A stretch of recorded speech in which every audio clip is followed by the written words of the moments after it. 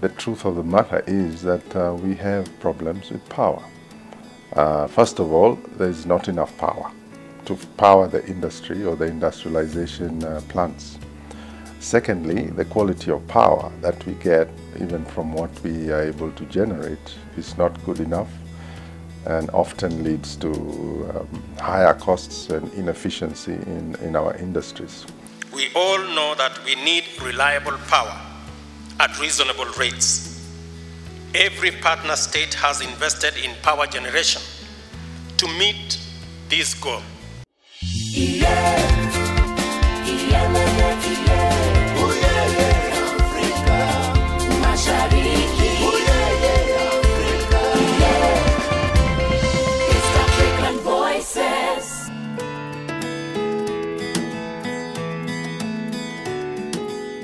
One of the concerns expressed by the private sector in doing business in East Africa is on the high cost of energy in this region. In this week's episode, we take a look at these concerns and how the governments are addressing this. Hello and welcome to East African Voices. I'm your host, Laban Cliff Onserio. Today we begin our show here at the Rwanda Special Economic Zone, which is an area allocated by the government of Rwanda to manufacturers as an incentive to them to operate. Africa is the worst-off continent in the world in terms of access and availability to energy. A century and a quarter after the invention of the electric bulb, most of the continent still remains in the dark. According to the World Bank, the three key concerns when it comes to African energy are low access, insufficient capacity, poor reliability, and high cost. Many manufacturers say that the cost of power feeds into their cost of production, raising the eventual cost of their products. Cement manufacturer East African Portland is a prime example of this. Our total cost of power in relation to our revenue is 20%. All of it goes into power. The total manufacturing cost in terms of the need for power and fuel takes about 40% of the budget of our manufacturing cost into those two items. So we consume a huge amount of power, and we cannot grow and we cannot be efficient if the cost or if the quality of power and the amount of power that we need is not readily available. The same case applies to Azam Millers, one of East Africa's largest companies, which manufactures food products in Rwanda, Burundi, and Tanzania. That's the big challenge. Tanzania power is cheaper. Kenya also is cheaper. So I think power is also a big issue, especially in the landlocked. These two companies describe the plight of many of their peers in the region.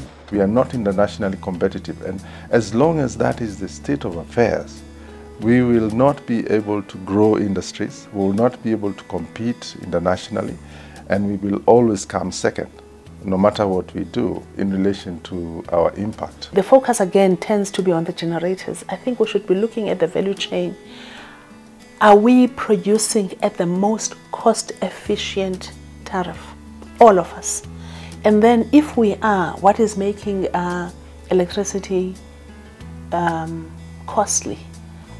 You speak to the manufacturers in Uganda, it's not so much about cost, but if we're talking about competitiveness, we're talking about cost, because we operate in a global community. In a recent business conference in East Africa that convened industry players from the region, it will emerge that the concerns of the private sector on the high cost of energy are well captured in the highest state office. We will not have growth without energy. The two go hand in hand.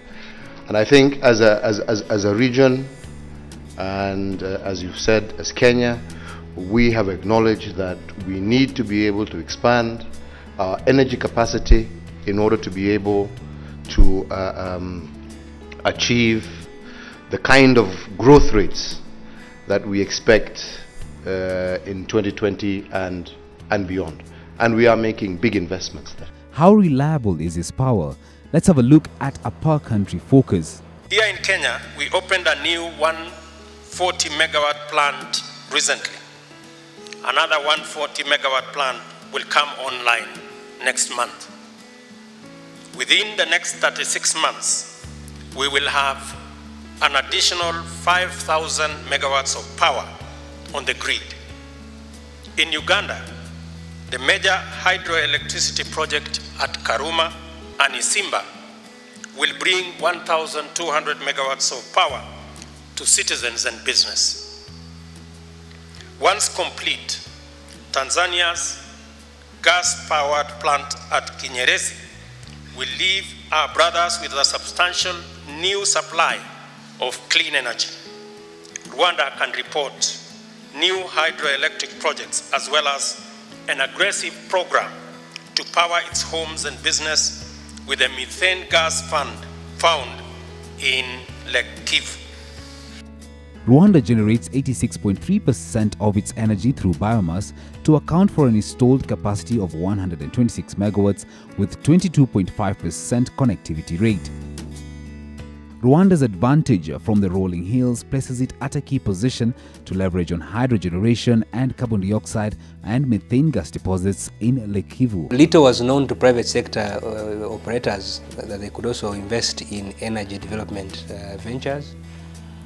Time came when we started getting stressed on the grid and government calling out to say we will now want or need private sector people to come and invest in.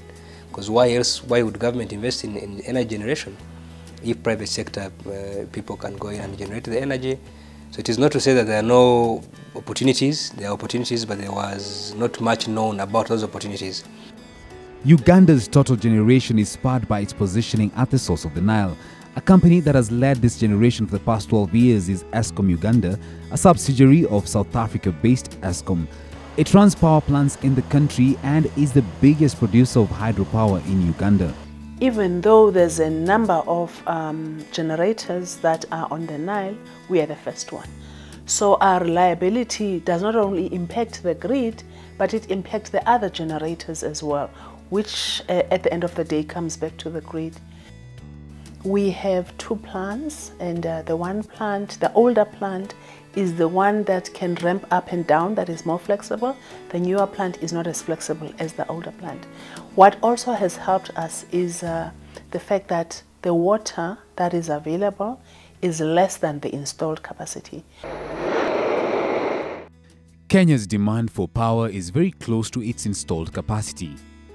The government's focus to inject 5,000 megawatts to Kenya's power output by 2017 to unleash even faster economic growth, which is expected to raise power demand to 15,000 megawatts by 2030. For the first time in Kenya, in the month of October, geothermal generated more energy than the hydros, believe it or not. That's how well now we are doing. That we are moving away from being hydro, dominated by hydro, to increasing the geothermal, and that is helping us then in controlling even our reservoirs. The oil discovery in the northern area of Kenya, Turkana, is a game changer in the move towards powering East Africa. The project has also seen the establishment of multinational firms in Kenya, such as Tullow Oil, to East Africa. The country has also tabled a plan for nuclear generation, although some have called into question the cost and safety of this method of power generation. Tanzania's natural gas finds in Mtwara region adds an extra source of power from the already existing hydro and geothermal. The region has seen Chinese investors flocking to invest in the finds. Gas is also a little bit expensive than hydro. But the hydro is not very reliable in this country, because we have had hydro for so many years. But the drought is also causing us a lot of problems, and therefore we are not relying so much on a hydro. Further, the wealth of resources these countries have places the governments of individual countries on the spotlight. Our leaders, or some of our leaders, don't understand. You need basically four things. To exploit a resource like gas. You need cash, you need management, you need technology. Fourthly, and most important, you need the resource. Burundi also suffers from the lack of cheap, reliable and available power. The country is looking to leverage on current dam construction in rural Burundi. We have been going in of a war situation whereby the dams existing were not maintained. Equally, there were no really project in that particular area for that long, more than 15 years, can you imagine? Now, 5 projects are coming at the same time, but they are starting at the same time as well, but they take time to have them operate. It's argued that the low investment by the private sector may just make such projects a mirage, as the capital needed may just be too expensive to sustain.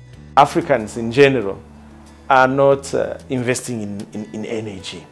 You know, people coming from big countries are the ones used to do this kind of projects. They're the ones to fund or to maybe be interested as private. So the privates are not really in that area because it asks a lot of capital and it takes long to recall back to your investment. The country's economy is expected to grow at an annual rate of 5% over the next decade, and the availability of reliable power is expected to catalyze this growth. For investors here in Burundi, a key concern is on the power reliability, which often experiences outages due to lack of infrastructural upgrade for more than 15 years. We're going on a break right now. When we return, we find out solutions to this problem, and is it time that East Africa thought of a different energy mix? Stay with East African Voices.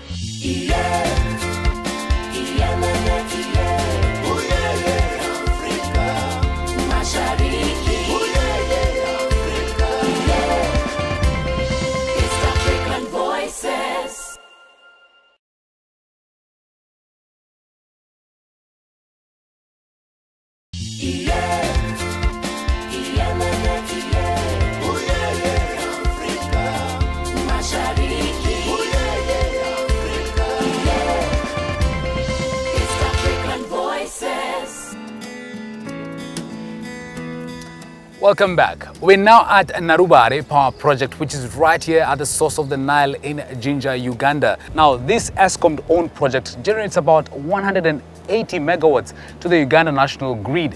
But just as we're about to find out, this is a project that not only benefits Ugandans, but East Africans in general. The movement of these turbines signifies the amount of work applied to ensure electricity is finally generated, a venture that does not easily come by after all. Narubare is installed with 10 generating units. Each is of 18 megawatts, giving us 180. And Kira has 5 generating units, each of 40 megawatts. That's giving us 200 megawatts. That's the total of 380 installed capacity, which ESCOM looks at. Even as East African countries forge towards a common integration, what is the opportunity for integrating its energy system? The reason we need to connect all these power pools and have really smart grids is because there's a question between demand and supply. Now, Kenya has just come up with a plan to do 5,000 megawatts. I think the worry on some people's side is who will consume this power? Where will it be sent? Who will pay for it? I mean, that's the wrong worry, because if we connect the power pools, you've got a whole area of East Africa which is deficient in power, and it can be shared. Now, if another region starts another power project or whatever, it could be shared. And this is why because power cannot be stored, power has to be conveyed, it has to be used and spent. Seeing the level of diversity in the energy generation mix, the Eastern Power Pool and the East African Community are in the process of developing an East African Power Master Plan. The plan is spread across 20 years and looks into the interconnection of power systems of Uganda, Kenya and Tanzania, and is technically feasible and economic viable as growth demands over the next 20 years. What would be their main or primary customer? Would it be their own country when they have problems, or will they start with the commitment to the community? I don't think those have been ironed out in the absence of the power pool, the East African Power Pool. Though, what is the practicality of this interconnectivity on the ground? The national grid on which we supply is extended or is connected to the Kenyan grid. Also, we are happy that also we play a bigger role in terms of the stability of the grid, because vice versa, Kenya helps us to stabilize as also we help it to stabilize. In terms of incidents whereby we need support, we can start from the Kenya system, and that means we work hand in hand. That's the extension at which we are cooperating.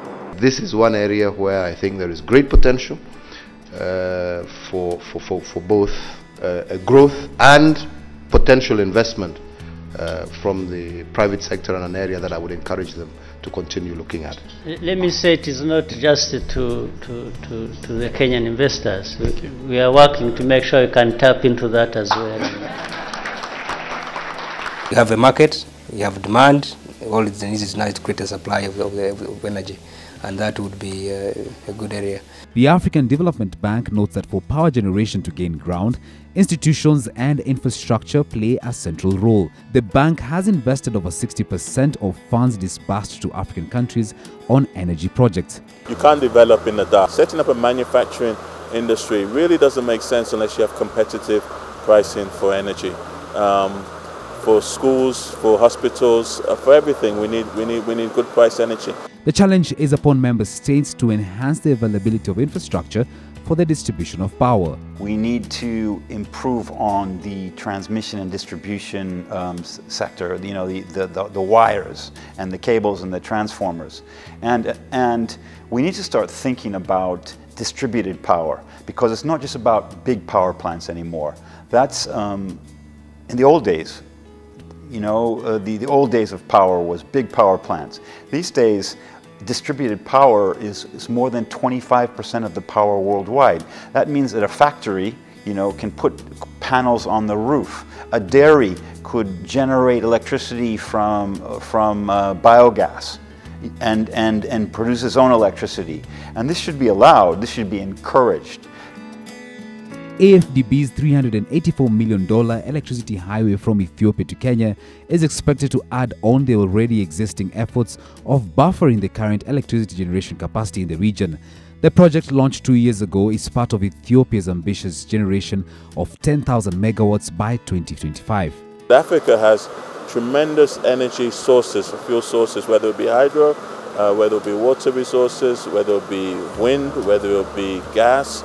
We have a lot of potential sources of fuel for energy which we're not yet exploiting fully. Hopefully we can in the future. In a recent stakeholders meeting with the East African Business Council, the question on renewable energy was debated on at large. As it emerged, we really need to make a space at the table for both the new renewables, which is wind, geothermal, and geothermal is moving very quickly, and solar, and we need to modernize the traditional sources of energy, the woody biomass and charcoal, because these are the major sources of energy which haven't been given attention. It's not easy to push from hydro to other sources, because other sources also have their own effects. For example, if you go nuclear, it has the reactors you are using, they have to be handled in a special way. And if you go thermal, these other renewable, these other fuels you are using, they are also bound to get finished, because these are you are using these fuels and you are burning fuels. So do financiers have any bias in selecting projects to finance, be it renewable or non-renewable energy? We need as much energy sources as we can. Renewables is obviously more sustainable. However, there are some basic sources of fuel that Africa has and it needs to exploit. So I think we need a balanced approach. Nonetheless, the call for the use of clean energy in the move towards generating affordable, reliable and adequate power has got the private sector living in expectation.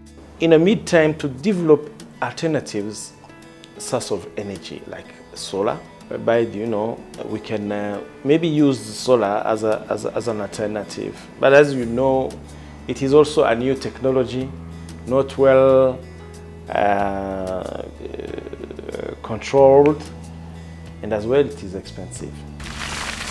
What the private sector will champion for is a keen interest to ensure that the East African nations forge towards a common electricity generation plan. We see great potential for private sector involvement. We are just waiting to see, for example, some of the new gas finds that have been made. Once we establish reasonable quantities, our first priority, and we have said clearly, is not the export of that gas, but the use of that gas. As a form of public and private partnership, the involvement of the private sector will go a long way to curbing the energy deficiency in the region. Take, for instance, in our case, we are looking at power own generation from our waste heat discharge from our kiln, our furnace, which produces quite a lot of heat, and hot air, which we can convert into power. And already we have a tender out there right now for that project, and we expect to generate at least 30 to 40% of our power requirements from that. The great thing about that is that it will be green energy, completely green energy, and it will be completely free other than the initial cost of investing. Right now in Kenya, 16% of the power is already generated by the private sector through generators, and because they have to have their own power, because when the power goes off, they generate their own power. I think that's good, and that should be encouraged. And rather than saying, okay, we're going to have 5,000 megawatts made by some big generation company, we should say, well, that's part of the plan, but the other plan is to encourage companies to produce their own power, because that benefits everybody. One of the issues that I know the ministry is doing is to ensure that even if we were bringing the private sector to generate power, but we want to keep the tariff that they will be selling to the grid to be what the ministry wants to be a tariff of Tanzania. We want to maintain it as low as possible. In the third regional infrastructure review of existing power projects in East Africa that was recently held in Nairobi, the government and a council of ministers committed to joining the efforts towards the overall goal of ensuring East Africa remains competitive. I wish to reaffirm the commitment of the Council of Ministers in ensuring that we fast-track implementation of the priority infrastructure projects, and such implementation is enabled with a renewed vigor and determination. The Council further commits to deepen collaboration with the private sector and our development partners.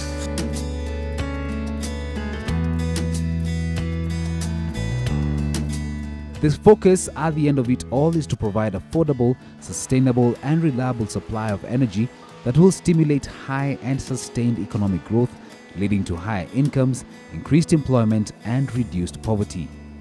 We will be following the commitments of the individual East African countries in their quest to provide available and affordable sources of energy in East Africa so as to encourage the growth of industry in the region. That's why we leave it at on a look at energy in East Africa. As always, we value your feedback. Find us on Facebook or feel free to follow us on Twitter at EAVoices. Or you can write to us. Our email address is on your screen. On behalf of the team that made this production possible, from us right here in Nairobi, till same time next week, it's goodbye.